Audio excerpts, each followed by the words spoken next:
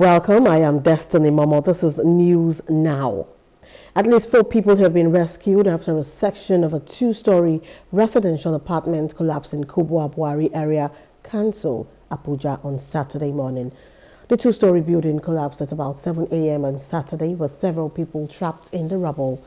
Emergency responders, including officials of the National Emergency Management Agency NEMA, police and the Federal Capital Territory FCT Development Control were immediately mobilized to the scene. A correspondent gathered that the responders have so far rescued 4 victims trapped in the rubble.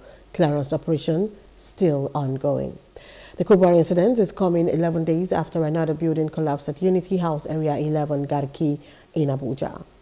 Hello, hope you enjoyed the news. Please do subscribe to our YouTube channel and don't forget to hit the notification button so you get notified about fresh news updates.